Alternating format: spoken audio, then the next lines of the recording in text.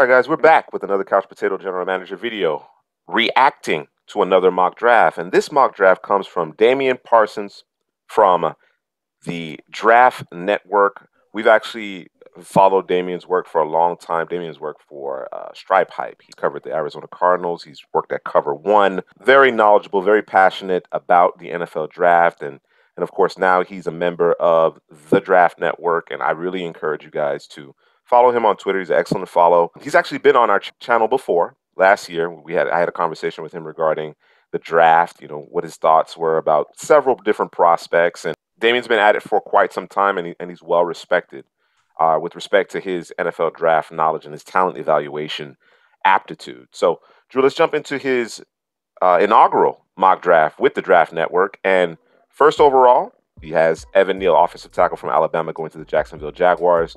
No surprise there. Really, it's a question of whether or not you want to address the offensive or defensive line. This is a meat and potatoes pick at the top of the draft, and in this case, Damian is opting to protect Trevor Lawrence. Yeah, I'm gonna do it one more time. Right? I guess we're gonna do it every time we do a mock, and an offensive lineman, one of these tackles goes there. You just got to protect the franchise, like you said, and it's one of two for me. It's Evan Neal or it's Icky. Icky is the nickname. Yes. Ikwanu. Did I say it right? I got it. Oh, look at it. There you go. Hit a like for that, guys. Hit a like for that. I struggle with words. Show Drew some love by hitting that like button. Hit the like button. It's one of the two, and whoever it is, listen, just protect the quarterback, because either one of these guys are going to do that. With the second overall pick, Damian has the Detroit Lions selecting Kayvon Thibodeau, edge from Oregon. Now, of course, there's a lot of scuttlebutt. I'm going to use the term scuttlebutt regarding Thibodeau and comparisons to Jadeveon Clowney and concerns that, he just too nice with it. You know what I'm saying? Like, there isn't that dog in him per se. I think that's being questioned in terms of his actual passion and things of that nature. And quite a few mocks, you're seeing him trickle down to the latter parts of the top 10. And this actually goes back, it harkens to a conversation that I had with Damian last year. And he mentioned, going way back in his evaluation. When I say way back, that's several years back. He told me that he made the mistake of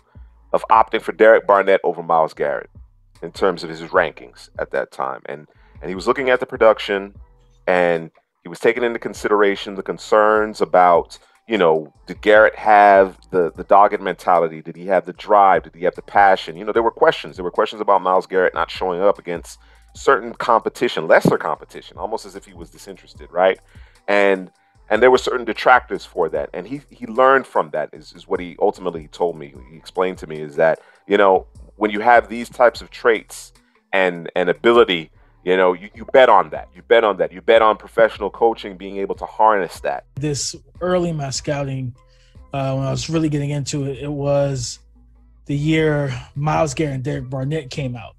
And I remember some of my guys were like, man, Myles Garrett is Myles Garrett. I was like, man, he's such a freak athlete. He's so strong I think it was against smaller competition.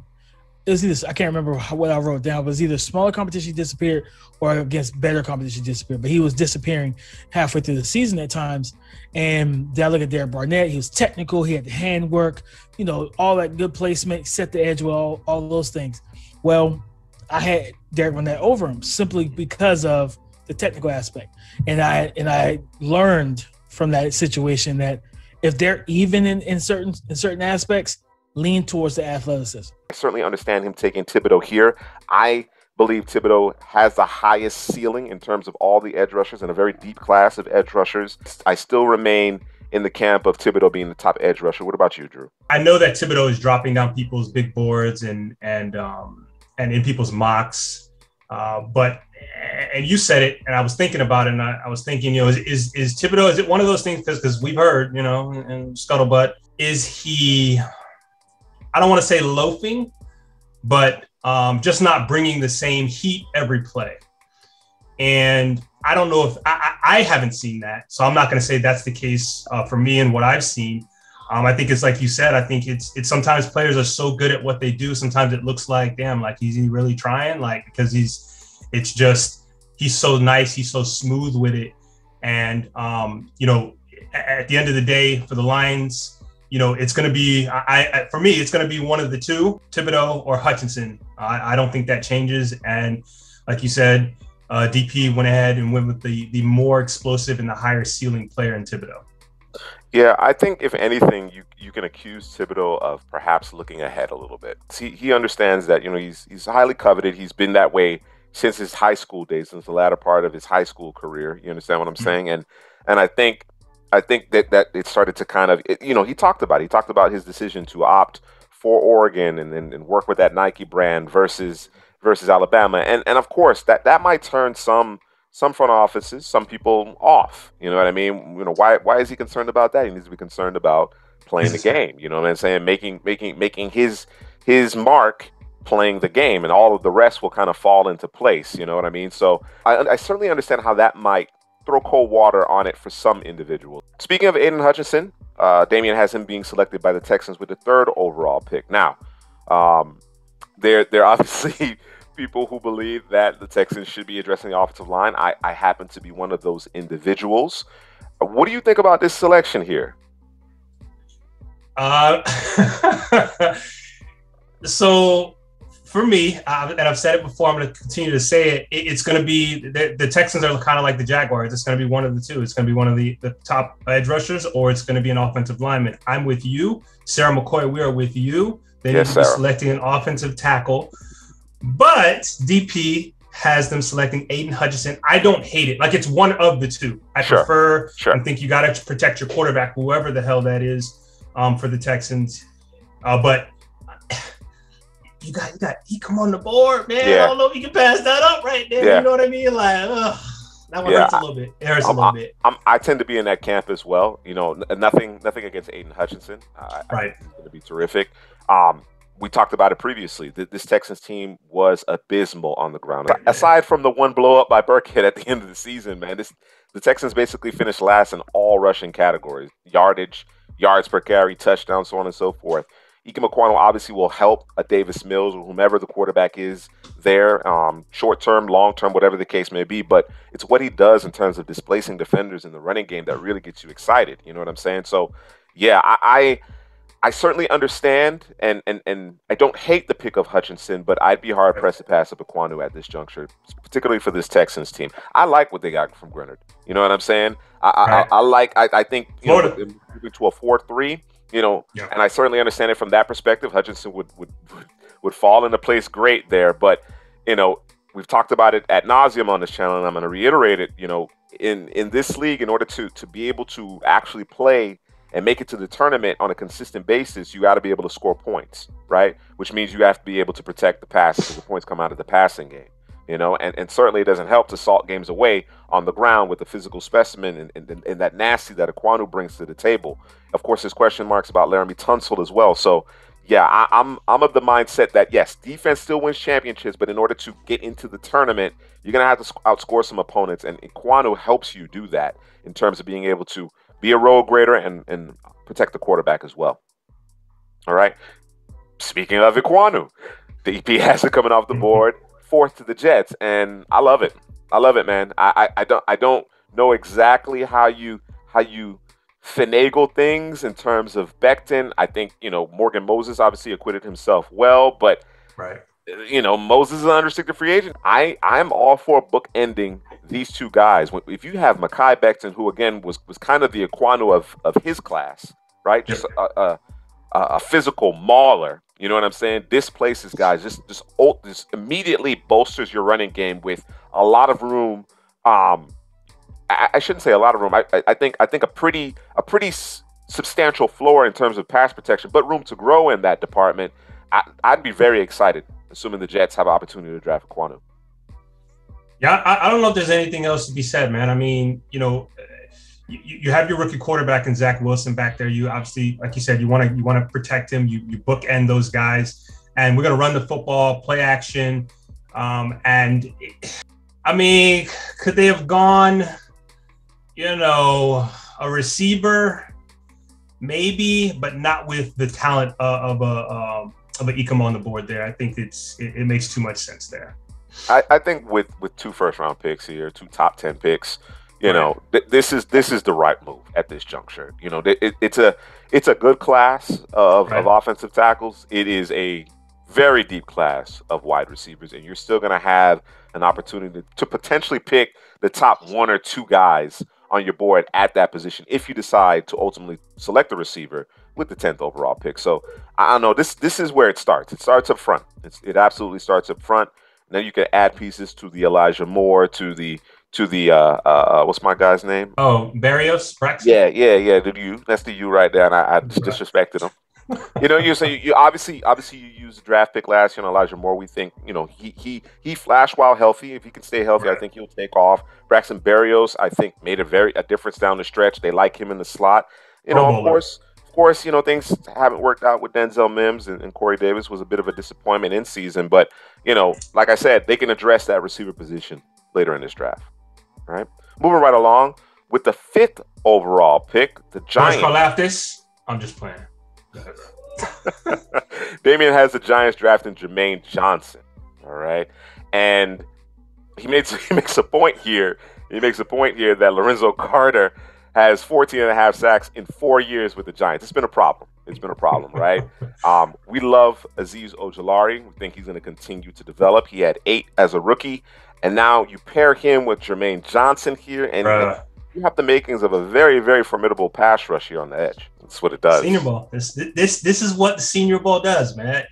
Jermaine Johnson, where was he going, bro? Where do you think he was going before Senior Bowl? Before Senior Bowl, in all likelihood, round two typically, and late round 1 at the most, late round 1. We're talking 24, between 24 and 32. Yeah. And now that man locked in for like a top 15 pick. Yeah. I think it's a foregone conclusion at this juncture. Yeah. And when you no longer have to practice at the Senior Bowl, not playing the game, because we know Cat is not playing in the game. We know, you know, they're going to be a top pick. Not practice anymore. He went to 2 practices? Yeah. And then he was. I'm done. I did what I needed to do. Secure the bag. Yep. I had one issue with him, just one, and it was, you know, I need to see more after that first move, and he showed me that at the Senior Bowl, so in those practices. So he knew what he had to do, he did it, and here he is going number 5 to the Giants. Number 5 to the Giants, man. That to this point, this is the highest I've seen Jermaine Johnson go. But yeah. I think there's a legitimate shot that he's a top 10 pick now. And to your point, I don't think he gets past the Eagles with their first of 3 first-round selections. Right. Moving right along in Damian Parsons' inaugural mock draft for the Draft Network, national scout for the Draft Network, he has the Panthers selecting Malik Willis of Liberty. And, of course, this is obviously a clear indictment of Sam Darnold. I have not heard any support of Sam Darnold this offseason. Again, I do not know what they were thinking last year in terms of giving up the capital that they did. It wasn't an overwhelming amount, but I just think it was a bad investment to begin with. And I think that the brass has realized that we don't have a tomorrow if we don't necessarily figure this part of it out. Now, of course, they have a glaring need along their offensive line, but perhaps the thinking here is Malik Willis can help, you know, mitigate that to some degree. My question mark here, though, Drew, and I'm interested to hear what your take is on it, is that I came away from the Senior Bowl thinking Malik Willis obviously has all of the tools. The traits are there. That is what you want. You want a guy that can really take your offense to another level. You don't necessarily have to find a guy who can fit your system, but rather he kind of creates the system. You know what I'm saying? Considering his abilities. But I'm not sure he's ready to go, to be honest with you. And this particular coaching staff, they need the panacea immediately. Now, the question becomes, can he be better than Sam Darnold, you know, in year 1? That's really the question. And I don't think that's a high bar, to be honest with you. No, it's not a high bar. My concern for this team would be to fix the offensive line before you fix the quarterback.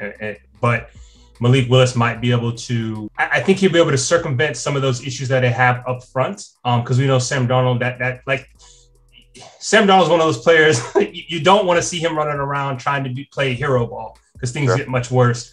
I think Malik Willis has an opportunity to do that, obviously. But I mean, you got Sam Darnold. You know, you can play him for a couple of games, see how it go. You know what I mean? And let Malik Willis see what it looks like before you throw him in the Lions den. Because at some point during the season, he would play if this is where he's going. Do I think he's ready right away? No, I agree with you. I don't think he would be ready to go. That guy comes a little bit later in DP's draft, who I think would be ready to go. Sure. And I think that would depend on the offense too. And I know Ben McAdoo, you know, is the offensive coordinator for them. You know, what are we doing in terms of offense? What are we trying to do? Are we a West Coast offense? Are we an offense that likes to go down the field?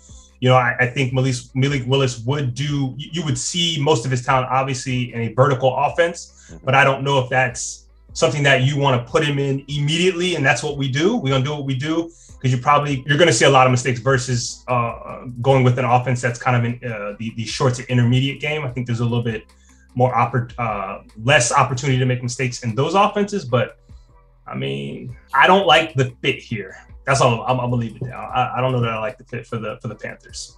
Yeah, like I said, we started having conversations about traits and what Malik Willis could be, assuming you have the requisite supporting cast. There's talent. There's talent, obviously, at the skill positions here, but there's that glaring need along the offensive line. So it to me kind of depends. It kind of depends on what you do via free agency. You know what I'm saying? How aggressive you are, you know, in day two, you know, or perhaps trying to move your way back into the first round to garner another starter if necessary, depending, like I said, depending on how free agency works out, the trade market, how that works out. You know, I think there are a number of different scenarios that could lead us to a quarterback being selected here with the 6th overall pick, right? The problem here is, and like I said before, as talented as Willis is, I don't know that he's ready to go just yet. I think he needs a little seasoning first, and that can come in the form of simply getting acclimated to how to prepare. You know what I'm saying? Right. Yes, absolutely. At some point, he's going to play this season if Sam Darnold's a quarterback. I don't think for one second that's not going to be the case. But ultimately, you know, you go to camp and he demonstrates that he's the best quarterback. You can't afford to sit him. You know what I'm saying? And the question then becomes, what kind of offensive line is he playing behind? Even with all of his athleticism, his ability to extend plays and you know, extend drives by using his legs, you're hoping that you catch Josh Allen here. That's kind of what you're trying to do, okay? But how effective are you in year one? Does that buy you more time? If you're Matt Rule, does Malik Willis buy you some more time? I don't know. I'm not sure. So it'll be interesting to see how things play out in Carolina throughout this offseason, free agency in particular, in the new league year, and then ultimately what takes place as far as the draft is concerned with the 6th overall pick. And I just wonder, did Joe Burrow start something here? You know what I mean? You know, because quarterbacks change the outlooks of franchises, but we've also seen quarterbacks fail miserably because what was around them wasn't good enough, or they weren't able to keep that said quarterback upright. So I just wonder, considering how much the Bengals offensive line struggled in pass protection, the fact that they still managed to take the Rams to the brink in the 4th quarter of the Super Bowl, our team's going to fall into that trap. Oh, that's a special quarterback. We don't necessarily have what we need in front of him, but he's so uniquely talented and gifted. I just don't think Malik Willis has that kind of pocket presence. Of course, he's a better athlete than Joe Burrow. He's you know, fleeter of foot, but you know, bigger arm. You know what I'm saying? Like he has all of that in spades, but Burrow's pocket presence in particular is special, man, and he might be the best in the league at this juncture. At the blitz, he was the best in the league. Yes. I don't know that Willis is going to be able to, you know what I'm saying, burn people. You know, do they have a chase that he's throwing the ball to? You know what I'm saying? Like, do we have these things that the Panthers, they have a solid squad in terms of their offense, but it ain't Cincinnati Bengal offense. You know what I mean? Not in terms quite. of talent. You know what I'm saying? Not quite. I hope that's not what they're thinking. You know, we can fire Matt Rule right now, bro, if that's the thought process. You know, it's an interesting conversation, though. I do think you got to give the edge to the Bengals to some degree, right? Considering ultimately what they've done. And then, like I said, Burrow is just different in terms of navigating that pocket, man. You know what I'm saying? And making the opposition pay when you don't help those corners out, making them pay. You know what I'm saying? So I just wanted to put a bow on that, because I do think considering how much success they had this season, in year 2 for Burrow, mind you. I think there might be some teams who say, hey, we're going to bet on the quarterback being the difference maker and getting us to the promised land, and then if we continue to struggle in certain areas, then we'll try to address that later. Next up, we have the Giants with the second of their 2 first-round picks, 5 and 7. Previously, they drafted Jermaine Johnson, and now this time around, they are drafting an offensive lineman, Trevor Penning, offensive tackle from Northern Iowa. Now, Drew, you were actually the first person I ever saw select Penning 7th overall. You guys check out our dual mock draft where we go head-to-head, and we're selecting for each team. I think that time around I was selecting for the AFC, and you were selecting for the NFC. Now, did you select him for the Panthers or the Giants in that one? Yeah. All right, you guys let us know. Go back, check out that mock draft. It was a lot of fun. Check out that one. Like I said, Drew was the first one to have Penning I saw to this point with top 10. And I believe it was either to the Panthers or the Giants. So, guys, let us know what you think about that. But in this case, what do you think about Penning landing in New York with the 7th overall pick? Real quick, that's 3 players from the Senior Bowl in a row. Just want to put that out there. Just want to put it out there. You got to go, man. Some guys missed some opportunities. Some guys missed some opportunities. A guy at the very bottom of this draft that missed an opportunity, I think. But, we could talk about that later. Yeah, I mean, we got to fix the offensive line. This is a guy who you can slip right in. The question is does he play left or right? Because you do have Andrew Thomas. That I guess that would be the discussion there. Trevor Penning is a guy who, listen, you're probably going to start some fights, man. You got that Ryan Jensen, Quentin Nelson type thing. I think he's more Ryan Jensen just because people want to fight you. Like Quentin Nelson just be bullying you and they be like, all right, man, let me get you up. You good? Everybody good? Dap up and go. Penning's like, nah, I'm trying to bury you into the ground. I'm probably going to try to put a foot on you. Sue style. Just kidding. And then we're going to do it again next play. Like all over again. I think I like protecting the quarterback again. Daniel Jones is there. I don't know, what the plan is there. According to the owner, we didn't do what we needed to do to give him everything that he needs in terms of coaching. Most of it was obviously coaching, and I think the offensive line. And if their running back can ever stay healthy, I assume they want to see what they can get out of him. You got a nice start with Trevor Penning and Thomas tidying up those end spots. Yeah, Penning played a bit of guard at the Senior Bowl as well. He played tackle and guard, and they're just trying to determine, ultimately where the best fit would be. And give the scouts an opportunity to get a look at him at both positions. Drew, you mentioned it, the nastiness, it seeps out of his pores. You like that. You like a guy that's going to finish. I think he immediately bolsters your running game. There's some work to do in pass pro, but he's competent. He's competent, and I think he has the ability, the aptitude, and the work ethic in order to get that done. I've mentioned of it before, and I'll reiterate it here.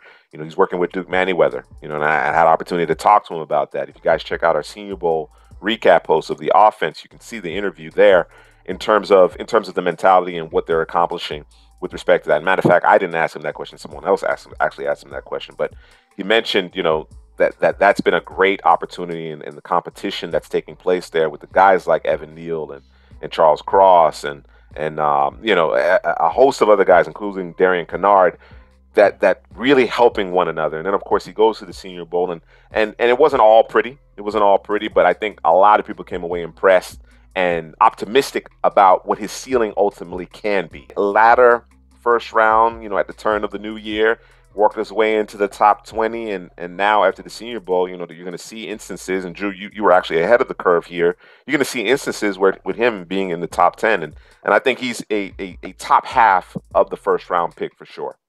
All right. Next up, we have the Atlanta Falcons with the 8th overall pick, and superstar, all-world, Hall of Fame. You know what I'm saying? Considering those are the type of guys that he's being compared to. Kyle Hamilton, safety from Notre Dame. The Falcons need talent. Where do you want to start? He is not your typical safety, obviously, and I can imagine a situation, depending on ultimately what they do with Richie Grant. They might actually play Richie Grant on the boundary. You know what I'm saying? He has some ability at corner, but, that could be a very formidable duo at the safety position. Considering everything that the Falcons have to do, what do you think about a pick in the form of a safety here? Yeah, I don't look for the Falcons in terms of talent. Thumbs up. Let's get it. It's just it's the furthest position from the football, right? But again, traditionally, Traditionally, correct. But yes. What are you doing with Kyle Hamilton? Right. That's my question. That would be the ultimate. Anybody that drafts him, what is the plan with him? If it's for him to just be the lone safety back there, or to play in a system where he's you're playing the cover two, or it's 2 men under and 2 safeties deep. He's got to be a moving piece. If there is a single high, you want him back there. But I think this is a guy you have to move around. He has to be a main cog in that defense, right? I like to pick simply because they need talent across the board, period. Sure. Yeah, I think with respect to your concern about the way ultimately he's deployed, this is one of those spots where I think that they will be able to get the most out of his versatility. And that is outside of the rare physical tools, right? And the football IQ and the playmaking ability. It's the versatility that has him arguably as the top, prospect in the class. And Dean Pease, obviously what you see pre-snap is not what you get post-snap with Dean Pease. And I think Hamilton is kind of that bishop or that knight on a chess table that you can move around and do a number of different things, with, you know what I'm saying? So are there some other areas that could potentially be addressed? Certainly, but when you're talking about a guy that like I said, is arguably the top player in the entirety of the draft on a team that has a dearth of talent, in this particular landing spot, I certainly understand it, and I actually like it. This is where I think Kyle Hamilton needs to go. Anything before this, I'm not a fan of. Despite as talented as he is, I'm just not a fan of the landing spot in relation to where those teams are. And of course, when we're talking about the offensive line or being able to affect the passes, those things always receive priority as far as I'm concerned. Damian Parsons has the Broncos selecting Derek Stingley. Now, Drew, I'm gonna give you the floor on this one. I know you have, for lack of a better term, soured on Derek Stingley to a certain degree. What do you think about him being a top 10 pick at this juncture? Where's Sauce at? Where my guy Sauce at? Where you got Sauce at? So Andrew Booth. So I'm gonna say this: if we're talking in terms of talent, the smoothness, the fluidness, everything that you want in a corner, the size, the ability to mirror, just the movements, as we like to say, as CPGM Helly likes to say, the movements. He has it, right? And so when I see him go higher than any corner, I'm not. I get it. You understand it. You understand it because we've seen him at his best freshman year, best corner in the country, no questions asked, right? He was able to come out that year. He's first corner off the board. Is he? I don't know. I don't know who was drafted that year, but I challenge against any corner he would have gone against. Hit me down in the comment section. Let me know. We can have a discussion about it. But lately, he's either been injured or it's a question about him. I won't say taking plays off, just kind of aloof. You know what I mean? Like what's going on? You know what I mean? So. And again, I think about all the corners that the Broncos have, and I want to give the article away, because I didn't want you guys to go there and check out DP stuff. But some guys may be leaving, and you got to replace those guys. So I get it, but I don't hate the pick, man. Any team that needs a corner and you go Derek Stingley Jr. before any other corner, I know why you're picking him, and I'm okay with it. But I just wouldn't go there. I tend to be in the same boat. I also understand Damian's thought process here. You alluded to it, and the link to his post, his mock draft is down in the description. Make sure you click on that, support it. It's the pedigree, man. PS2 on the other side. You just got the polish. The polish. Brother, clean, bro. I'm telling you, man. I'm telling you. Don't get me wrong. You put Stingley and PS2 in the same draft class. I'm going with PS2. That's just me. But the question would be why? Why? Yeah, why? The consistency. Okay. You know what I'm saying? Like you alluded to it. You know what I mean? And PS2 gives you a little bit more size as well. You know what I'm saying? And but hold on, Stingley freshman year though over PS2. Hey man, look. All right. Look, it's close. It's close, okay. but I just.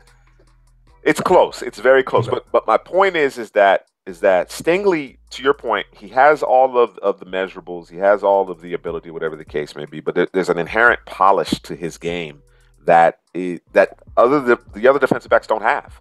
You know what I'm saying? When he's on, he does everything right. Right. Technically. You know what I'm saying? You generally don't get all of the physical tools and traits with all of the technical precision and polish, you know what I'm saying, together.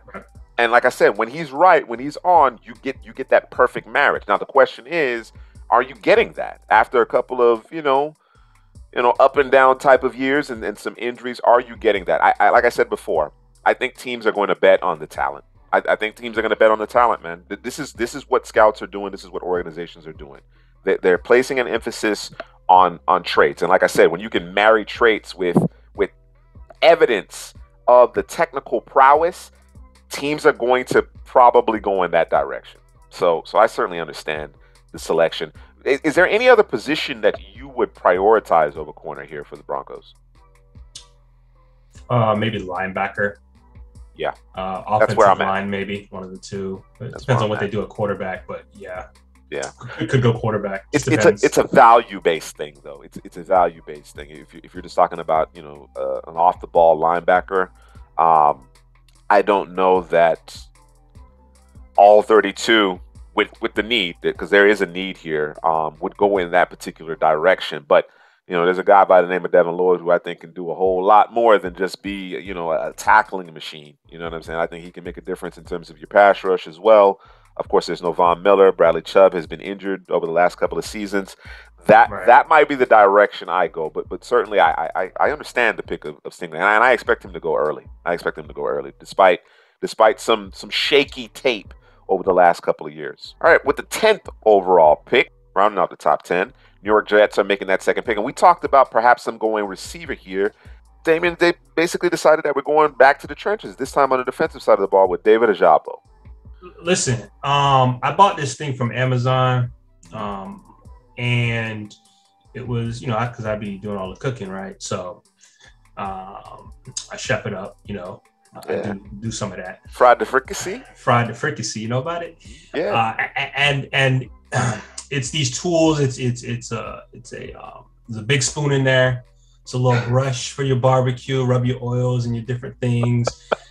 Spatula in there, just a bunch of different stuff. I don't even know what it is. You know what I'm saying? I'm gonna have to Google it. You just got it. I got it. You know what I'm saying?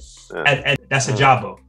He's that. He has all these different tools and different things that he's gonna bring every single play, to the point where offensive lineman is like, bro, I don't know what to do. I'm not sure how to prepare for this guy, because he's coming with a plan every play. Oh, A didn't work? Okay, well, I'm gonna go to B. Well, if B didn't work, well, I'm gonna go to C. And sometimes he'll make it to D, bro, on one play, because it's just there's no quit, extreme motor. You know what I'm saying? Mach 6 out here. Just, I'm not gonna stop. I'm gonna bring everything, including the kitchen sink, every play, and you're gonna have to deal with me. The only issue that you wonder is, can he stop the run, right?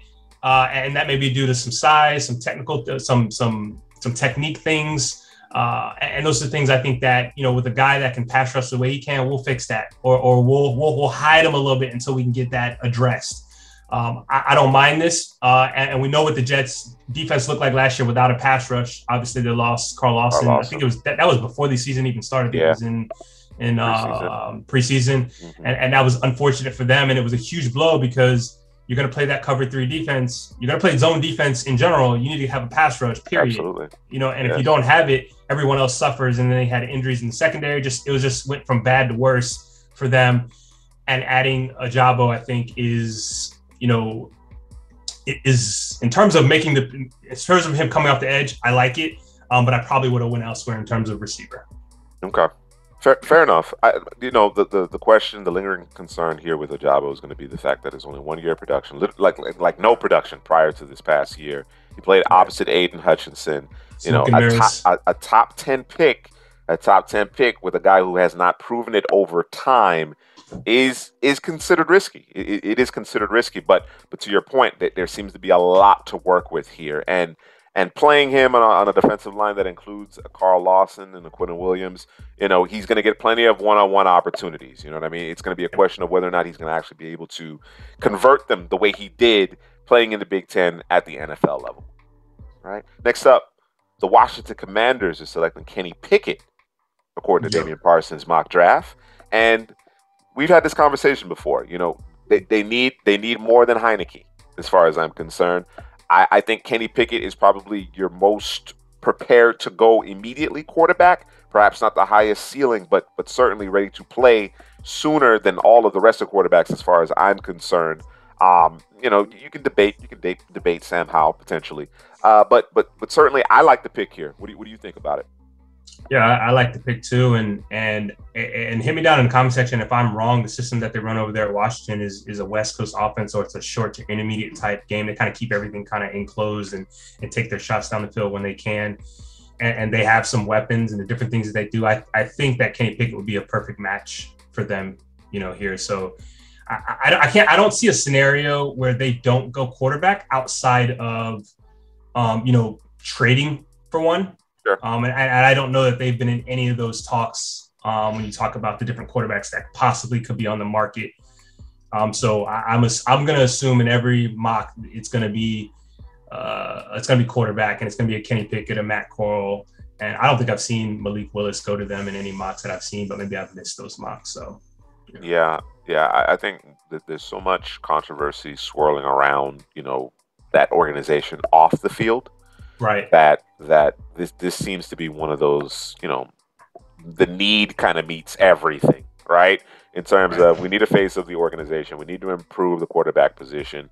Ron Rivera needs a guy that's going to be his guy, you know what I'm saying, moving forward, as opposed to kind of more of an experimental guys in terms of Heineke and short-term answers, as was kind of the plan with Fitzpatrick. So I think this selection is definitely going to be a quarterback. I think, in all likelihood, from my purposes, it'd probably be the first quarterback taken off the board. Next up with the 12th overall pick, the Vikings select a cornerback. That seems to be the trend, right? And in this case, Damian Parsons has them selecting Andrew Booth. And, coming into this particular draft, at the onset of mock draft season, Andrew Booth was probably cornerback one here at Couch Potato General Manager.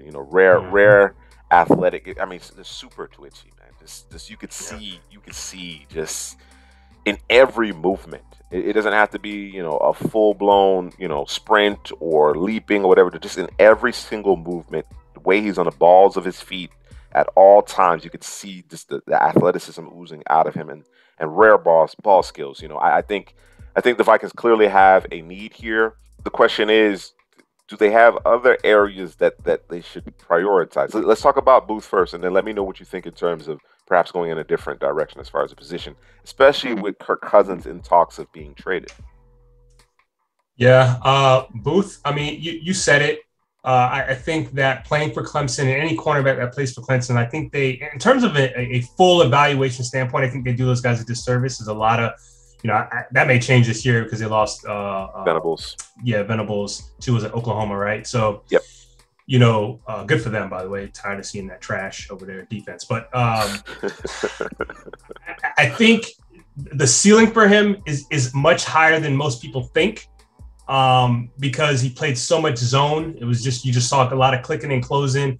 But like you said, you saw the swag, you saw the twitchiness, the ball skills is insane, bro. Yeah, I don't think there's a cornerback better than him in this class in terms of those ball skills. It looks like he's a receiver out there. It just looks easy for him, man. And the explosiveness, it's jumping out the gym. He's gonna blow up the combine. I have a feeling. Oh yeah. And people are gonna say, wait a minute, let me reassess, because people are kind of lower on Booth. I see some people. It's either you're really high or you're kind of low on. Yeah, him, nothing in between, right? There's no in between with him. No, yeah. No, so I think the combine will do him well.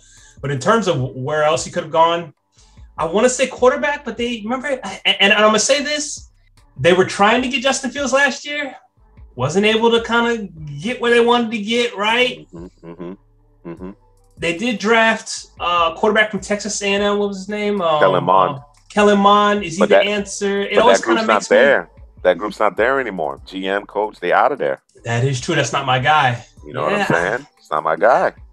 I'm always worried when teams kind of draft the quarterback in the mid to late round. It's kind of like, oh, is this still a guy? Is it not a guy? Mm-hmm. And then like you said, with the ousting of the coach and the GM, it's like, okay, well, if I'm a GM and I'm a coach, do we really want this guy? Do we, So this might be a team that goes left. This might be a team that kind of changes the draft in terms of, hey, this is what we think's happening. Maybe they don't go corner and they go elsewhere. I know they need a corner. That's for damn sure. Sure. And there's a lot of good corners in this draft, so maybe they feel that way as well. So we'll go with a guy that we think can change our franchise right now, which might be a quarterback. Yeah. But I'm going to expect them to draft a cornerback, but we'll see. And trading Kirk Cousins obviously would push them into the quarterback market. Of course. Of course. Yeah. To your point regarding Andrew Booth, in my humble opinion, I think Booth can be the best corner in this class. Yeah.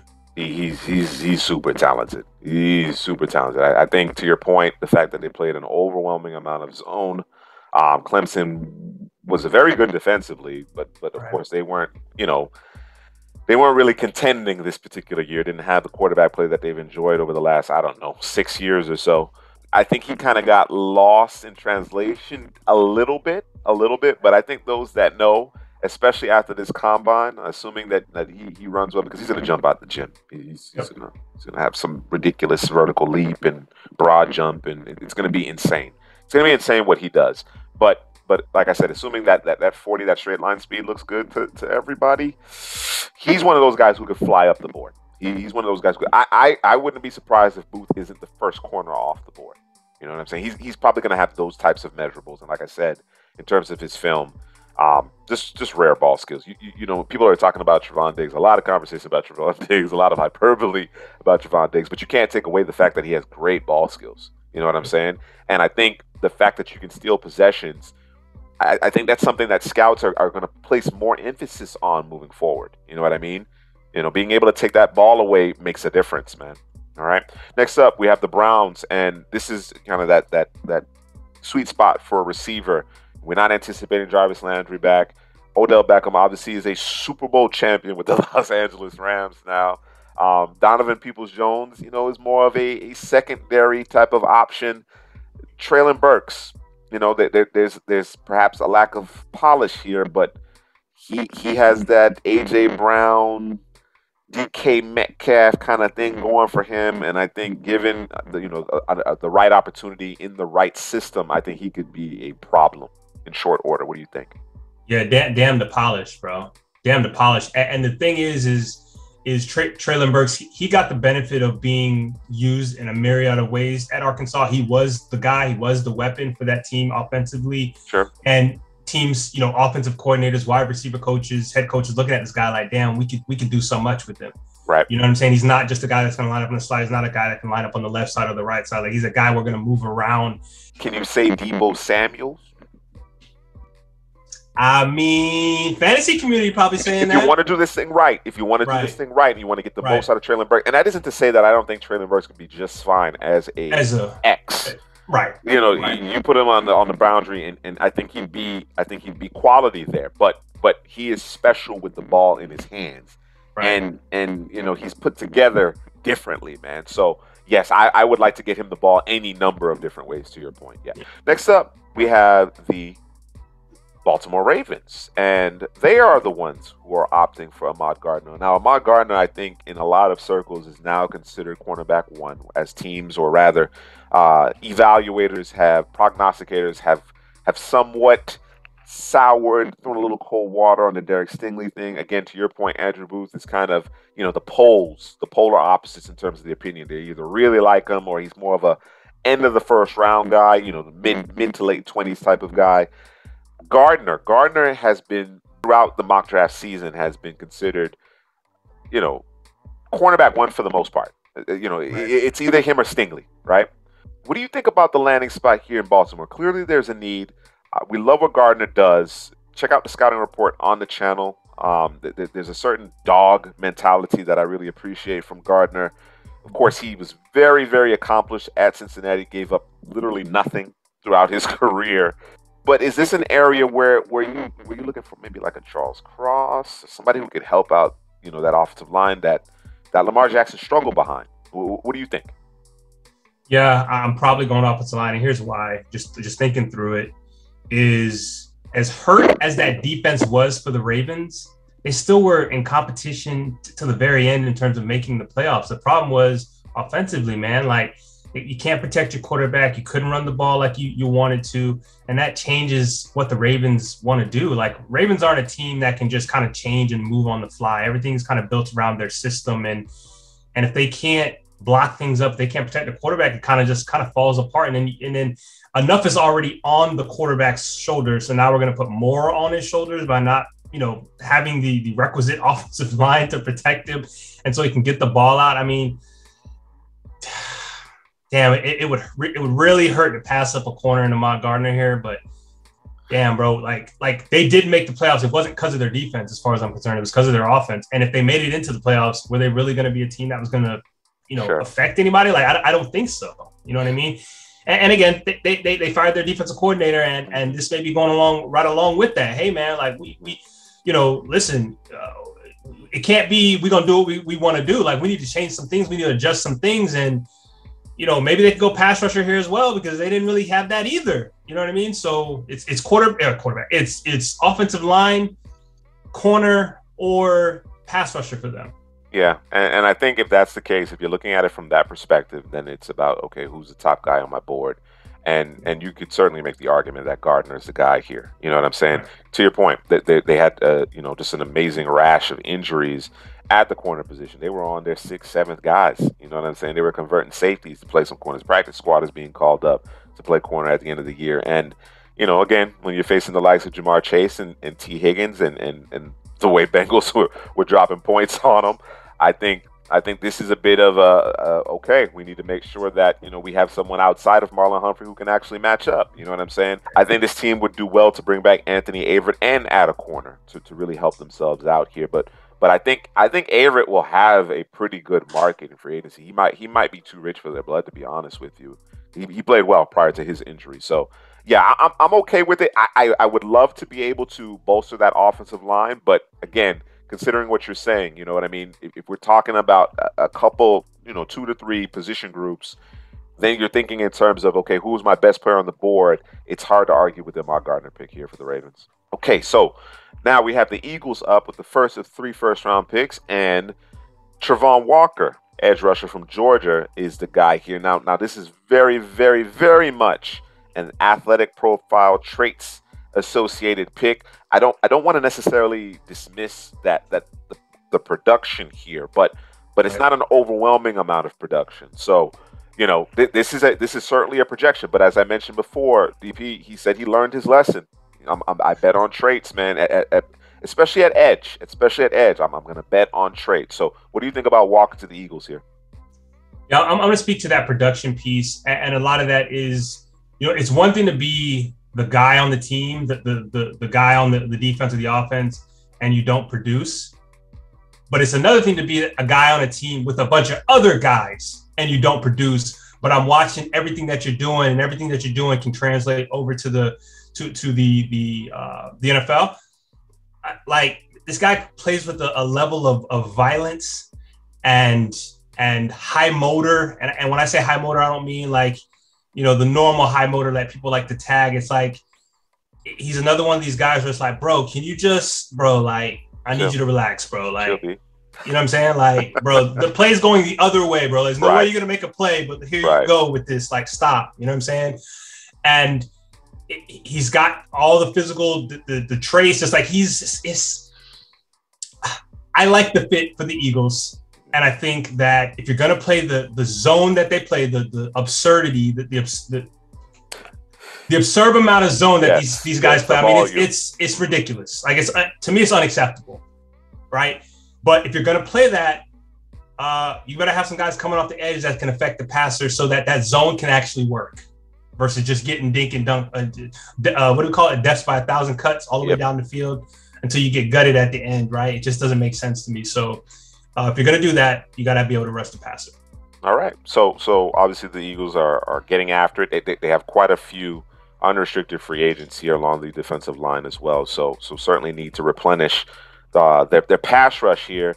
Now Now they pair that up with the 16th overall pick in Trent McDuffie. You made mention of it, the overwhelming amount of zone that they play from a coverage standpoint. McDuffie slides right into that with an exceptional click and close, and he has some man chops as well. But certainly he seems like a perfect fit in terms of what they're doing defensively in Philadelphia. Yeah, this is where need meets the board. Like it makes too much sense. Like you said, he might be the best. I'm gonna say he's the best zone corner in the draft, hands down, no question. Period. Easy, and he can tackle. Yeah, he likes to tackle. Yeah, and he likes to tackle. I just say it that way. Yeah.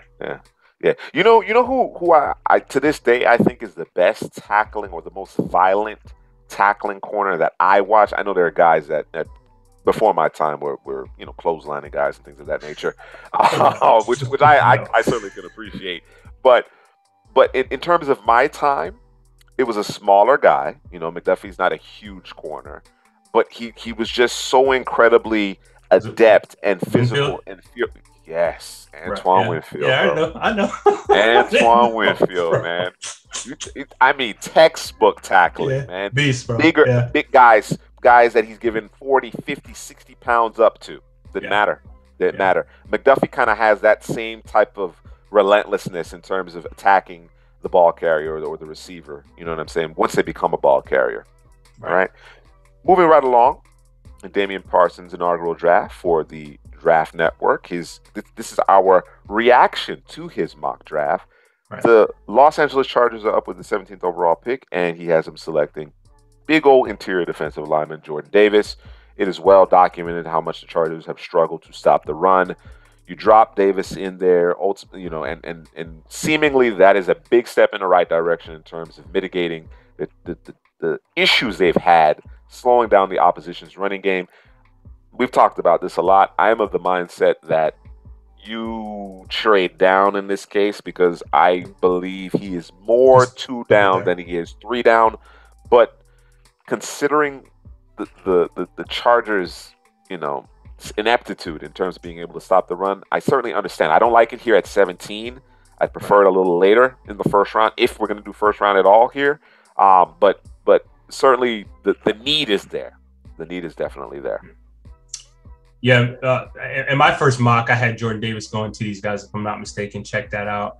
And don't forget to like and subscribe, comment hit us down in the comment section. And if I said, somebody's name inappropriately or incorrectly, I should say, hit me down in the comment section with the phonetics. I'm all about it.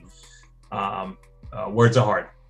But yeah, I'm with you in terms of, man, go get your guy, bro. Go get your guy, bro. If that's and the thing about the Chargers is they're not far off from like being one of those teams where it's like, because if they would have made the playoffs, it's like, it might get a little shaky here. But the problem is they can't stop the run. Like the boys marshmallowy, soft. Marshmallowy soft, yeah. You know what I mean? Yes. It was like paper mache. What is it? A hot knife through butter. Mm-hmm. You know what I mean? And I think maybe the thought process here, if we can shore that up, we'll be fine. And it's a defense also that's learning a new scheme. You know what I mean? So there's going to be some holes there, but you add insult to injury when you can't stop the run. People not in their gaps doing what they need to do. And I think Jordan Davis would be a big add here. I'm trying to think, where else would I have gone here? I think you could stand to improve your offensive line. I think you could go receiver here. There's a guy by the name of Drake London that I think would be interesting. The little West Coast love here. I think there's a couple of different areas you could go. You know what I'm saying in terms of bolstering the team on either side of the ball. There's a question at linebacker. I know folks might not be necessarily in favor of drafting a linebacker here at this juncture, considering that they drafted Kenneth Murray, but Kenneth Murray ain't playing. Right. You know what I'm saying? And that also speaks to your run defense, right? My point regarding Jordan Davis here, and part of the reason why I don't want to beat up the player. I think Jordan Davis is exceptional at what he does. I don't know that you have to put this type of draft capital into getting a player to do what he does. You understand what I'm saying? I think you can go the unrestricted free agent route. I think you can get a pair of veterans. I think you can make better use. Travis Jones in round 2. I think you can make better use of this particular pick is my point. You know, and like I said, even if you do want to draft Jordan Davis in the first round, I am of the mindset that you trade down, get some more additional draft capital, help you round out your roster, add some depth elsewhere. Um, you know, take advantage of some of the depth in some of the other areas in this particular draft class, and then also get your run stopping defensive tackle. You know, that's just my thought process. Anyway, moving right along, we have the Saints with the 18th overall pick, and DB has them drafting Matt Corral. Of course, there's a huge vacancy here as far as quarterback is concerned. I think it's one of those things where you just kind of take your pick at this juncture. Are you a Sam Howell guy? Do you like what Desmond Ridder did, you know, in terms of building his draft stock after a strong week at the Senior Bowl? Matt Corral is a guy that we had hoped to see, but unfortunately got injured in the bowl game. He's kind of the, I wouldn't say wild card, but I think the fact that we haven't seen him has actually increased the intrigue in him. For him, yeah. Yes. Especially when you've seen everybody else and no one's kind of blown the doors off. Exactly. Yeah. For the Saints, it's one of two. It's either you're going to go a receiver or you're going to go a quarterback. And right now, we have no idea who the hell the quarterback's going to be. We don't know what that team's really going to look like. You know, they're in cap hell. You know what I mean? So it's like, where do you kind of start, right? Where do you go? And Taysom Hill Sean Payton got him paid and got the hell out of Dodge. You know what I mean? So give him a fist bump and got out of there. I'm assuming he'll be ready for pro day, but I don't know. Knock on wood for him. Somebody let me know down in the comment section. But this team is definitely going to take a step back. But I'm okay with the pick. I'm comfortable with it. Is there any other quarterback? So obviously Pickett and Willis are off the board here. Is there another quarterback that you would select over Corral here? Maybe Sam Howell. That's a maybe. Okay. Maybe a Sam Howell, but he'll probably go in the second round somewhere, I would imagine. So yeah. This team, I don't know, bro. I mean, it's a lot. It's a lot going on. It's a lot. They got work to do. They have work to do. So we're not anticipating Teron Armstead to be there. Alvin Kamara has some legal troubles. They are welcoming Michael Thomas back with opening arms. I don't know that they have a choice per se, considering the way things are set up from a contractual and salary cap standpoint. There are a lot of question marks here, and it would be tough. I think it's going to be tough, assuming you don't have Kamara in the lineup. We don't really know where Michael Thomas's headspace is. It'd be tough. But I think you have to get started sooner rather than later. I am warming up more and more to the idea of the Saints trading back. I am warming up more and more to that, because like I said, they have some unique challenges that most other organizations just simply aren't facing this particular year. The 19th overall pick, the Philadelphia Eagles, are making their third first-round pick, and DB has them selecting Kenyon Green, interior offensive lineman for Texas A&M. Okay, so Jason Kelsey is out. Brandon Brooks retires. You got to do something here. I think they have at least one replacement in place, right, as far as those two players. But the Philadelphia Eagles, at their height here recently, they boasted one of the best, if not the best, offensive line in the league. I think you got to get back to that. In order for Jalen Hurts to take the next step, in order for them to really get the ball to the playmakers, i.e. Devontae Smith, they got to be able to protect and get movement up front in terms of the running game, get back to being more balanced. I think ultimately this past year when they ran the ball, they had a lot of success, but they need to be able to generate more passing plays down the field, and they have to protect Jalen Hurts in order to do so. I can tell you right now, Eagle fan ain't happy right now because Drake London is not coming to the team. Not coming to the team, bro. Yeah. Y'all got another year, Jalen Reagor. Get ready. Quez Watkins, man. Quez Watkins got you. Don't worry about it. Quez got you. You know. Listen, you got to show up the offensive line. I mean, come on, man. People leaving, retiring, all these. You gotta do the right thing, man. Like, you can't. Again, you're still in the evaluation process of Jalen Hurts. You want to make sure you can do that with protecting him. Yeah, I certainly understand the angst. We actually have a poll up on the community page regarding Eagles pick, and it's razor thin, man. We're talking Linderbaum, we're talking Drake London, we're talking about edge rusher. Like it is razor thin between which direction to go there. So, yeah, I think ultimately in this particular mock draft, they're netting a defensive edge player who can come in and help contribute in terms of the pass rush, replace some veterans there. They get their corner opposite Darius Slay, which is obviously a question mark for them as well.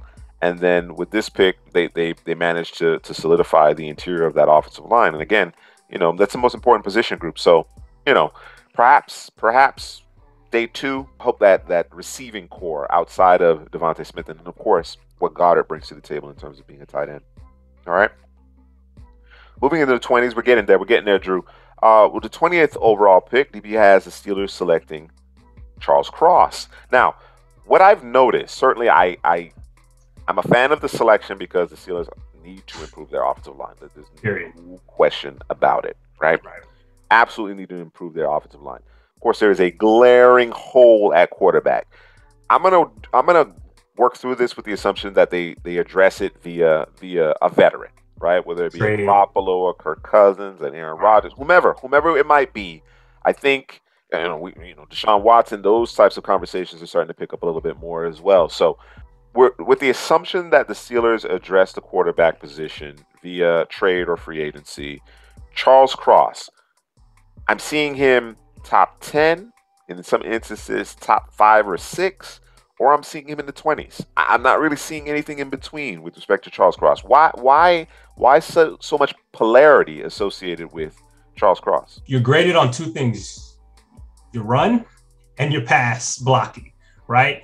And he's overwhelmingly a good pass blocker because of the scheme he was coming from Mississippi State. Had no choice. They were throwing the ball or attempting to throw the ball all over the yard, right? And so it depends on the person in terms of how they feel about that. You know what I mean? Like he's not the best run blocker, but is he serviceable? When they're looking at the tape, is that what they're seeing? Is he serviceable? Is he terrible? You know what I mean? And pass blocking, he's one of the best in the class. You know what I mean? So how do you look at that? What is the we're in a passing league. You know what I mean? So I think I would take that over a guy who can run block the hell out of somebody. You know what I mean? So, it just depends on the person, how they feel about those two things and what tape they've watched as well, too. That kind of comes into it, too. That does play a factor to your point. I don't think there's a lack of want to or desire or anything like that. I think, there's some things that he needs to improve upon as far as being a run blocker, but I don't think it's beyond his scope, beyond his aptitude at any stretch of the imagination. You understand what I'm saying? And like I said, if we're talking about arguably the best pass protector, sign me up, man. They were bad. Yes, of course. It's well documented that they haven't been able to get a consistent push. He's not a road grader, right? But I think he can certainly develop into a quality run blocking tackle, and I will take that if he's an excellent pass protector. Absolutely. Right. No question about it. So next up, DP has the New England Patriots selecting Devin Lloyd. I love the player. Could they stand to improve at the second level? Typically, they don't put a whole lot of high-end capital in that particular position. Not as of late, right? They got a glaring need at receiver, man. I love Devin Lloyd, but I'm not sure I would be going in this particular direction here for New England. What do you think?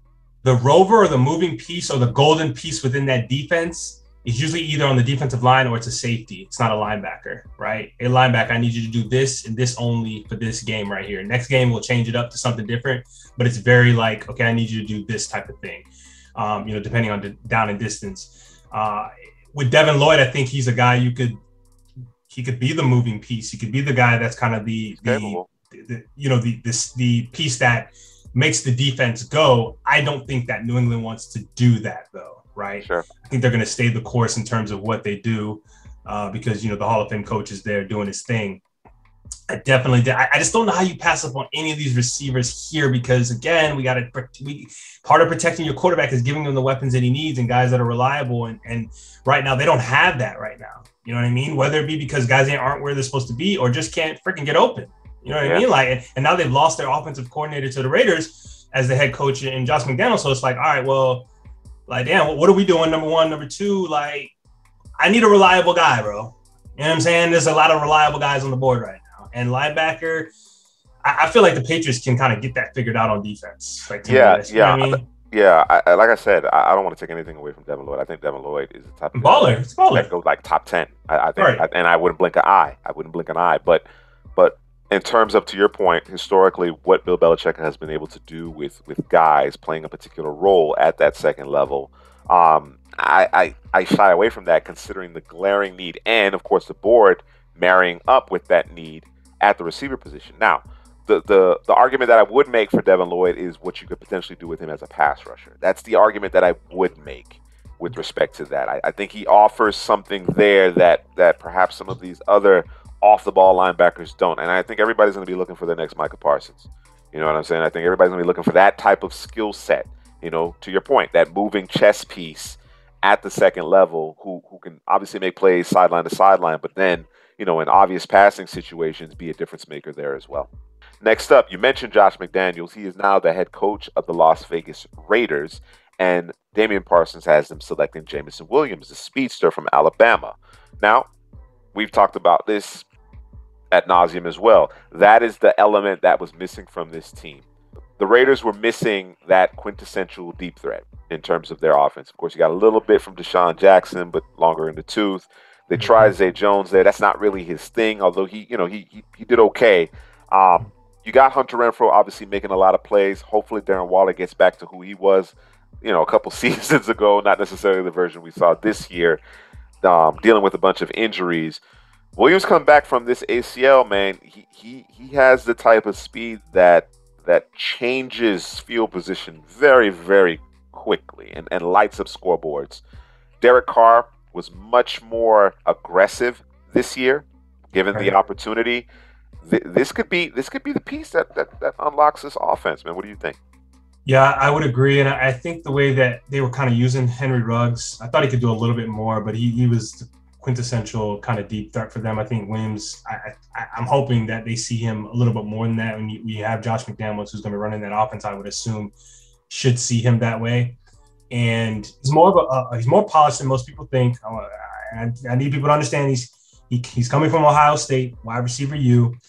And this man was out here like just like catching like 5-yard routes and like breaking tackles. You know what I'm saying? Usually guys with speed just like, oh, they just kind of ran past everybody. Nah, bro. I was actually running through folks. And I don't mean running through folks like running over folks, but like just being able to break tackles because he can get up to that speed immediately. You know what I mean? And he's a hard-nosed runner too. Not that I want him to be doing all of that, but it's just another element that he can bring to the offense. And you know, for some people, Williams actually could be the first receiver off the board if he doesn't, you know, tear the ACL. Sure.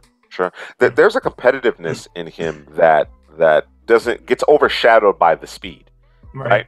Yeah. You're so in awe of the acceleration and the stop start and the ability to just pull away from defenders, but to your point, you know, you saw him on special teams as a gunner. Yeah. You know what I'm saying? He wanted to play that. Absolutely. There's a certain level of dog, you know, and competitiveness that you typically don't get out of receivers. Typically, you think receiver, and a lot of times you think diva, but I don't know that there's any divas in this class, man.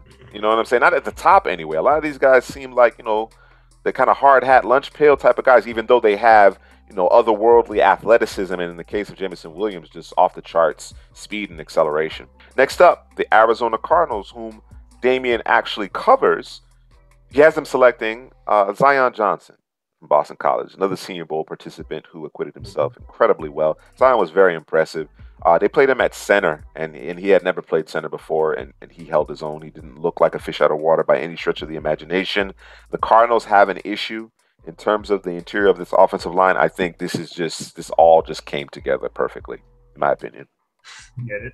So I fell right into their lap, man. Like, if this guy's on the board at this point in the draft, which he most might be, really might be. I think so. You gotta scoop him. Guy can play the center. Guy can play the little guard for you.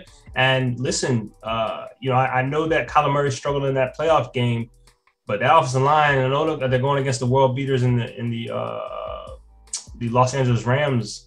But damn, can my man have some time? You know what I mean? Like at a certain point, it was just ghost now. Like, he's no longer the Kyler Murray that you've seen through the season. It just, at a certain point, you're just like, all right, this game's over. You know what I mean? It wasn't over, but it was over. You know what I mean? Because he knew, okay, they can't block. can't hold up. Yeah, Can't hold up. They can't hold up. And you know, we got some other concerns with the Arizona Cardinals in terms of that offensive scheme and the play call and all that stuff. Yes. But you know, we're here to talk about Zion Johnson. So, but yeah, I think this is a match made in heaven for sure. Absolutely. Absolutely. Next up, with the 24th overall pick, he has the Dallas Cowboys selecting George Karlaftis, edge, interior, kind of does it all out of Purdue here. There's some question marks. You know, Randy Gregory could be hitting the market. DeMarcus Lawrence still can get it done when healthy. Still can get it done when healthy. You like Micah Parsons off the edge. You'd like to be able to free him up a little bit. Perhaps a Nakobe Dean might be of interest to some in this particular spot. What do you think about Karlaftis? And he's another one where it's kind of like, okay, either top 10 Eagles or late first round. What do you think about Karlaftis? Yeah, I get it. You know, he's not, you know, a bendy, flashy guy. He's a, you know, what would you say earlier? Bring your lunch pail. Hard hat lunch pail.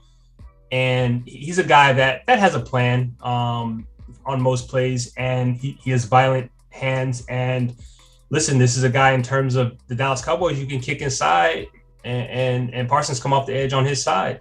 You know what I mean? On third downs, let's get it. You know, or in passing situations. Doesn't have to be third down, but it could be just passing situations. And now you got four guys on the defensive line that offensive line are like, okay, well, all right, now who are we doubling? You know, who are we going to chip? You know what I mean? You slow up the process of the running backs coming out of the backfield, and it kind of changes things. And Dan Quinn, you know, he's evolved as a coach, Absolutely. Specifically defense, and he's just not going to sit back in the cover three. Like he's done a lot of things with that Dallas defense, and I think Karlaftis would help to keep that going this year. Absolutely. Karlaftis really enables you to play Legos here. Yep. You know, and you know, if you guys haven't heard that term used before on this channel, what that means is just being so multiple in terms of your defense. You know what I'm saying? You could be out in a NASCAR package. You could play an odd man front, an even man front. You could do a little 46. You could do any number of things because of the versatility associated with Karlaftis, Parsons, even DeMarcus Lawrence. You know what I'm saying? That there's a number of different things that you can do, and it really creates havoc for the offense. There's going to be things that you see that you simply couldn't prepare for. You know what I'm saying? Because of the versatility that group offers. All right. With the 25th overall pick, the Buffalo Bills are on the clock, and Kyler Gordon has now become a mainstay in the first round in mock drafts. And Daniel Jeremiah did it, bro.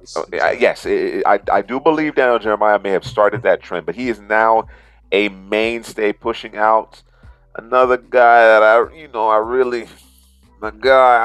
although I think he is actually in the first round in this one. But at any rate, we've seen Kyler Gordon creep up mock drafts as of late here. Buffalo does have a need. Levi Wallace is expected to hit free agency. Tre'Davious White is coming off the injury. What do you think about the fit here as far as the Buffalo Bills are concerned? Yeah, I think he would have fit in the old Buffalo defense where they ran a bunch of zone. I think he would fit in the now defense that they kind of mix it up. It's not. I think it's Leslie Frazier that's running the defense coordinator there, if I'm not mistaken. Maybe down in the comment section. If I'm wrong, it's Leslie. Yep. Okay. Leslie. And Gordon is a guy who, you know, again, he's playing for Washington. They do play a lot of zone. They want guys who can click and close, want guys to keep their eyes on the quarterback. But to me, this is a guy who can do both. But I think he's more comfortable and better playing. Not that he needs to press man, jam the receiver at the line, but I'm gonna hang on you, bro. I'm gonna be right in your hip pocket. And then when the quarterback throws the ball, I'm gonna make a play on the football, right? And I think he would be a good fit for the Buffalo Bills. And you know, I like the fit, bro. Okay. All right. I don't. You don't like the player. You don't like the. No, I just simply didn't like. No, I don't have a problem with the position, and it'd be irresponsible of me to say I don't like Kyler Gordon. I still have some more work to do on Kyler Gordon. However, what I have seen, just so much zone, man. It's just too much bail technique, man. Mm-hmm. Just too much. Now it's a conversation about traits. Do you believe he can translate what tape are you looking at? But what I have looked at thus far, I just am not a fan of the sheer amount of zone it's playing. It's the reason why I'm not as high on Trent McDuffie as some are to this point. I think, like I said, my evaluation, my study, I still have work to do from the perspective of the Washington corners. But yeah, as far as the position is concerned, it certainly makes sense. Would I, think about perhaps, addressing the offensive line? Certainly. But this team is right there on the cusp, man. You may disagree with me. I think they need to figure out something at the mic. Yeah, I know how you I know how you feel. You know how I feel about Tremaine Edmonds at this point. You know how I feel. He should have figured it out by now, and he's always, not always, but especially in like crucial situations where it's like, bro, we gotta have it there, bro. You can't, be still kind of. It's not like he fell asleep or anything. It's just like he's still trying to head on swivel, like, hey, where, you know what I'm saying, and just misses it. Yeah, man. I expect more. And it's not as if there's a lack of talent. I think the talent's there. No, it's there. It's there. You know what I'm saying? But I just expect more from the guy in the middle in a Sean McDermott or Leslie Frazier defense, whatever you want to call it. I expect more. And listen, if you want to get to the promised land, you're in all likelihood you're going to have to compete with the likes of Kansas City and Cincinnati. Moving forward, and there's some teams that are going to put your linebackers in compromising situations in terms of the passing game. You're not always going to be able to get downhill per se, and you got to be able to hold up, and that's something that I think they need to address as well. So, it's one of those things. Nakobe Dean is a guy that I think would fare well. Maybe not necessarily your Mike per se, but certainly help in terms of your second level defense, whether it be against the run or the pass. And I like the depth at the corner position. You know what I mean? But again, it's a question about how you value Kyler Gordon here in this case, because you also have a need at corner. Right? Next up, we have the Tennessee Titans, and Damian has them selecting Tyler Linderbaum. Now, Linderbaum seems to be earmarked for the latter parts of the first round in most mock drafts at this juncture. As far as I'm concerned, it's a steal. The Titans seem to figure out the run game regardless of who they have out there, right? But you don't want to get carried away. You don't want to be one of those franchises, i.e. Pittsburgh, that allows a position group of strength to erode because you don't pay close enough attention to it. So, right here you get the best center in the class, assuming that you're not necessarily including Zion, because I think, Zion is his preferred position, obviously, is guard. Tyler Linderbaum, I think, comes in, you drop him in immediately, and you stave off any deterioration associated with your offensive line. What do you think about the pick and the landing spot? No, I'm with you. I like the fit, the team. The only question I would have here is, what the hell are we doing at the quarterback position? That's it. Tannehill's the guy, man. Tannehill's the guy. My first pick my first pass in the playoff game is a pick, and my last pass in the playoff game is a pick. All right. No bueno. One position that, and I think I may have gone in this direction on our last mock draft. Our last head-to-head mock draft was receiver here. I know people are still anticipating. Just imagine AJ Brown and Julio, but they've been banged up, man. Julio's has enjoyed a career of it. But A.J. Brown has missed a lot of football as well. As talented, as gifted as he is, as dominant as he can be. I think this is an area where they may want to consider potentially adding another weapon here on the perimeter. That Jonnu Smith isn't there anymore. Your top two passing options injured. Derrick Henry, as the battering ram that he was injured this past year. You might want to add some more teeth, to this passing game, because on that last INT, you were throwing it to someone other than Julio Jones and A.J. Brown, and that's not who you want to go to in that moment. You understand what I'm saying? So that's another area that I would consider going here in the first round as well, considering all the receivers that remain on the board here. I would say to Tennessee fan, just think about that, and just think about, there's certain players in the league that they're really good players, but they miss a lot of time. And you know what I say, you that big, you moving that fast, can your body keep up? Can your body maintain? Can you, and I know AJ Brown is young. I'm just saying, are you really supposed to be that big, moving that fast, right? That consistently? Sure. You know what I mean? Like that takes a toll on your body. And I think Julio Jones is actually a prime example of that. And so is Derwin James. Yeah. You know what I'm saying? So it's just a thought, man, because like it ain't nothing to be run. And again, I'll say this. I don't know that the Titans will be able to do what they did this year again next year. Right? I agree with that. Being able to replicate the effort and how they were able to stay, not just stay afloat, but truly just continue to win games. Just continue to garner W's, considering all the pieces that were missing at various times. I agree with you. And that's the reason why I'm leaning towards, hey, you may want to consider adding some more firepower to this offense. And I don't want to suggest that adding Linderbaum doesn't help your offense. Obviously it does, but Linderbaum is not necessarily scoring points. He's not a guy who's going to be able to make a play, catch the ball, you know what I'm saying, at 5 yards and go the distance. You understand what I'm saying? So, like I said, considering what remains on the board at receiver, I'd be hard-pressed not to consider a receiver at 26 for Tennessee. Speaking of receivers, the next 3 picks are all wide receivers. The run has begun. It has begun. And with the 27th overall pick, the Tampa Bay Buccaneers are selecting Garrett Wilson. What do you think about that, Drew? Yeah, I mean, this is assuming, obviously, Antonio AB, he's out of there. Yeah. And it's an easy, it's low hanging fruit because of what happened in the playoff. If they have a capable receiver outside of Mike Evans, they probably go to the Super Bowl and probably easily, right? When you got Tom Brady back there throwing the football and Garrett Wilson coming. Listen. My assumption is I don't see a scenario where Chris Godwin hits free agency. The Bucs saw this year what it looks like without him and what happened without him and how hard it was struggling without him. And thank God they still had Mike Evans. Otherwise, I don't know what the hell that would have looked like. But do you add another guy just in case or just have another guy? You know what it looked like when you had AB, Chris Godwin, and Mike Evans? That thing was humming. It was like, damn, like who do we cover as a defense, right? And I think Garrett Wilson, the guy who can kind of do a little bit of AB in terms of after catch. I like the pick, but there's a part of me that would want to go, and it depends on what they do in free agency, right? Part of me would kind of want to go corner, man, a guy, that goes a little bit later. You're a guy that I think that I would like for the Bucs, but if they go receiver and it's Garrett Wilson, I'm clap it up. Let's get it. Yeah, I'm with you. Because the way I see the first round playing out, Garrett Wilson's not available. You know what I'm saying? Olave, not available. Drake London, not available. You know what I'm saying? So I'm gonna go get that corner.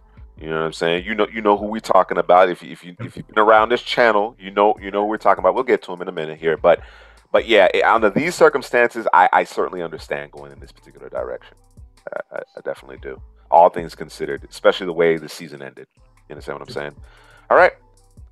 Almost done here with Damian Parsons' inaugural mock draft with the Draft Network. We're reacting to his mock draft, and we have Chris Olave landing with the Green Bay Packers.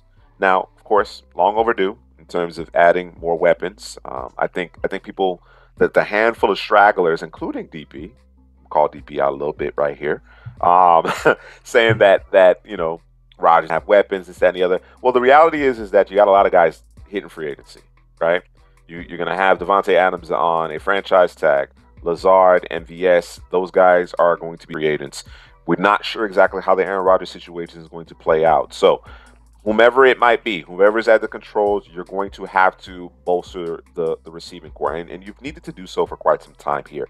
There's also some question marks in terms of some expiring contracts on the defensive side of the ball because you could potentially go in that direction as well. But perhaps, again, with these receivers falling a little bit too rich for your blood to pass up on Olave. I've said it before, and I'll say it again. I think Olave has a chance to be this year's class Justin Jefferson. I think this is something about him. I'm a Garrett Wilson guy, to be honest with you. But there's something about Olave that suggests he might be the guy that just, for some reason, outplays them all. And it says it here in the article. I hate to read it word for word, so I'm not. But I'm going to give you a little synopsis on this first line. Whether Aaron Rodgers stays or goes, let's imagine a scenario where he stays. Sign him to a big-time contract. Okay, now that means Adams probably going to stay. He's good. You can sign him to a long-term deal. But the ask is going to be, hey, I need a receiver, like, period. No questions asked. I need input. Right. I need input. I need input, and that was one of the biggest things. That's why they had the rift, is because you just kind of making decisions without me. And it's like, okay, well, damn, all right, and not just that you that you made a decision without me, but you drafted my quote unquote replacement. Replacement. Like, what are we talking about? Yes. Like, what? I'm supposed to be the franchise. Like, okay, all right, okay, I understand. Y'all not going to draft a receiver, and you're going to draft my replacement. I got the message. Cool, right? If Aaron Rodgers goes, Adams, you franchise, you're not going to franchise him again, and he's probably not going to want to be there. So let's get a receiver for our future quarterback in Jordan Love. Like, I just don't see a scenario. This right here, there's no scenario where they don't draft a receiver outside of spending money in free agency, and I don't see that. Yeah. Yeah, they need to spend the money in order to retain the quarterback and the receiver, and then bolster, stuff that roster with more perimeter threats for Rodgers. Absolutely. Yep. The 29th overall pick, we have the Miami Dolphins on the board, and the pick is Drake London. Now, the Dolphins absolutely need to address their offensive line, but I don't know that the board matches up. Drake London at this juncture. Don't force it.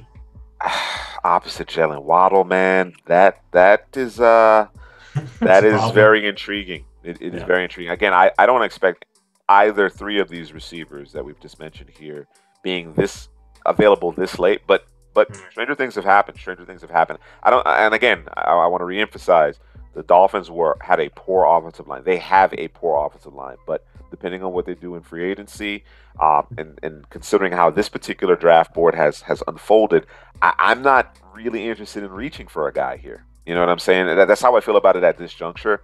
I'm perfectly okay with Drake London. I think this is a slam dunk pick, actually. Yeah, and I mean, we know what Tua looks like when he has receivers and weapons. Like, you get the best of Tua, right? And he just hasn't had that.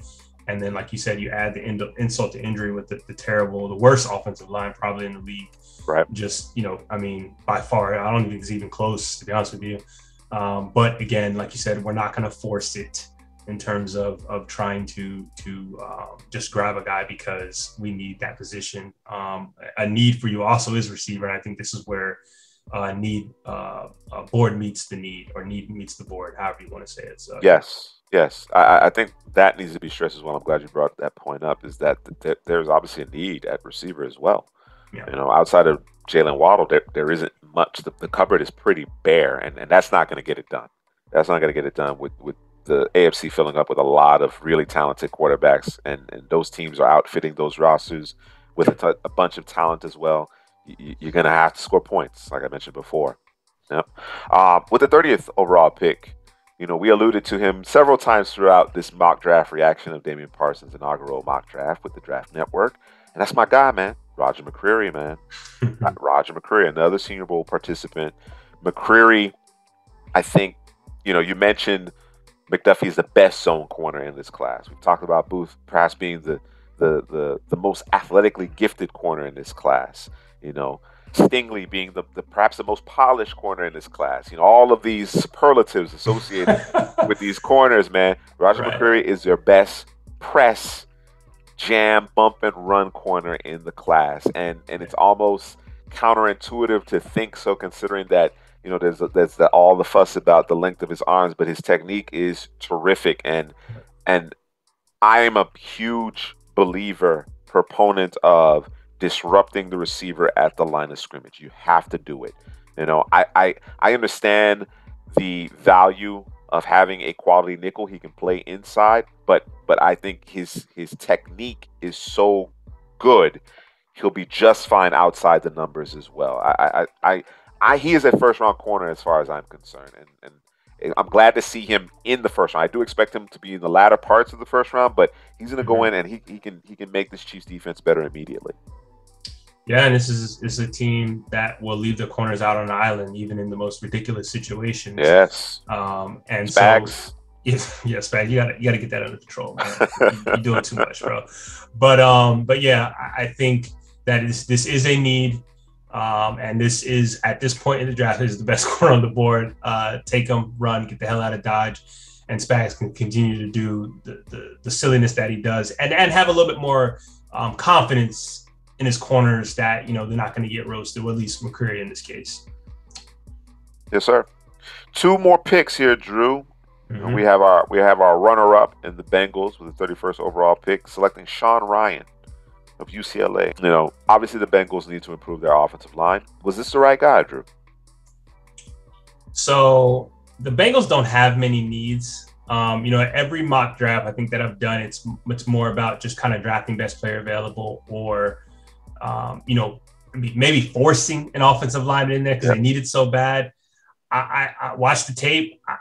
Listen, he has one flaw that I think that needs to be fixed. I want to watch a little bit more of him, but man, he's so in tune with wanting to put two hands on you. Sometimes I'm like, man, all you need is a little jab, man. And he'll get beat because he's trying to put the two hands. Because he's trying to lock in.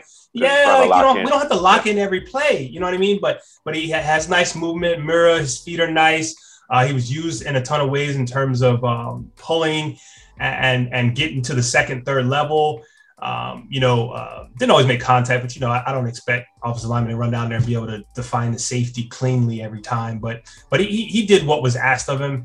And I think, this need is so glaring for this football team that this is not a bad pick at the end of the first round. They could use a corner because Eli Apple. Oh, burnt toast. You seen the little gif or meme, whatever it is. Yeah. And then we got Vernon Hargraves. Applesauce, as they call it. Applesauce. Yeah. And then we got VH3. Vernon Hargraves. Your boy. Bruh. Your boy. Come on. That's a definition of a bust. All right. I was talking to my brother today, and I said, bro, there's a couple of ways to become a bust. Obviously, through injury, which, that happens. That happens. Just not being the guy that you thought he would be for whatever reason he's in his head. Prime example of that, I think, is OJ Howard. Confidence, right? I think OJ Howard is a prime example of that. And then you have guys who they have the talent, but they don't improve. They don't get any better. Work. Because they love what the game does for them, but that's it. It kind of just stops there. They don't actually love the game. They don't love the game. They just enjoy everything that comes with it. And with the final selection in Damian Parsons' mock draft, we have the Detroit Lions selecting Jahan Dotson, Drew's guy. All right. So, Drew, you mentioned it. Big run on receivers at the end of this particular draft. And your guy, he slips right in there at 32. We would have loved to see him at the Senior Bowl. I think he goes a little bit earlier, maybe not in terms of DP's mock draft. Yeah. But I think he's in the conversation as perhaps a top 24 pick. Assuming he goes to the Senior Bowl and does what he is fully capable of doing. The Lions need to add talent. They need to add talent. I guess Damian decided that the quarterback wasn't necessarily the way to go with this second first-round pick here. Let's add some more weapons, see what we got. Continue to stuff this roster with talent. Couldn't pass up a Jahan Dotson. What do you think? Jahan Dotson, listen, this is a very excitable guy that I love to watch him play, man. And he's not the biggest guy. And I like receivers that aren't the biggest, but they play bigger than what they are. And this guy does. And then you topple that with he's got the speed and the ability to create separation, and he'll go up and get the football. And listen, the Lions need guys that can do a lot of things. And this is not a 1 year, 2 year, maybe not even a 3 year rebuild. This is going to take some time, because this is one of those teams they're just not in a position to just kind of turn it around and go. And I think Dan Campbell and the crew there understands that this is going to be a long-term, it's going to be a slow process and a long-term process in terms of getting this team right. And so I think not drafting a quarterback, not forcing it here, there's no reason to do it. You're so far away. Let's just pump the brakes. Let's just build it within. And if we can get a quarterback, we will, but let's not force that. So. Yeah. And that has been my mantra throughout. I'm well before the I'm glad you see the light, my friend. No, in all seriousness, that has been my mantra well before the end of the season, well before the turn of the new year. You know what I'm saying? This team has looks to be taking on the personality of its coach, right? They certainly were playing for him. They certainly were giving it their all. You know what I mean? And as much as there's evidence that supports that quarterbacks change the fortunes of franchises, right? But this particular franchise is unique. Just take a look at Matthew Stafford. First year, now let's not kid ourselves. That Rams team Was loaded. was loaded. Yeah, And they had no choice. You know what I'm saying? And they had been a perennial playoff team. They had been to a Super Bowl, but Stafford is a unique talent.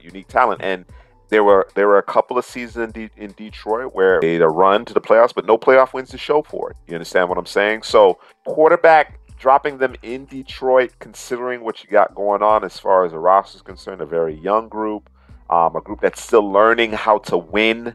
You know what I'm saying? You're still a ways off in terms of your defense. You could use a receiver, add some more weaponry to that offense. Let's build this thing. I think they've done a great job in terms of developing a young offensive line. I think that's a great place to start. Now you move outside, you move towards the perimeter, and you continue to stuff this roster with talent and let that quarterback situation come to you. All right, don't force it. You know, there's a really, really talented batch that's going to be available next year. So, you know, depending on how things play out this year, you could be in much better position to drop a young quarterback in a year from now, right? With a roster that's outfitted with more talent, so that quarterback can actually enjoy some success. All right, guys, I'd be remiss if I didn't mention Damian. He also worked for Crocker Report. All right, so he's been at it for quite some time, guys. I really suggest that you get familiar with his work. Follow him on Twitter. Tell him that we sent you from Couch Potato GM. Drew, anything to add on this particular mock draft for Damian in particular? Nah, man, I met him in Mobile, and we had a nice little conversation. He is a good dude. He is who he is on Twitter. You know, sometimes you guys, Sure. you think you know a guy because you know him on Twitter. He's not quite. No, he is that guy, period. There's no question about it. Good man, and you know, congratulations to him. You know, getting the gig with the Draft Network, and I think big things are coming for him for sure. All right, guys. For Drew, this is Juice signing off.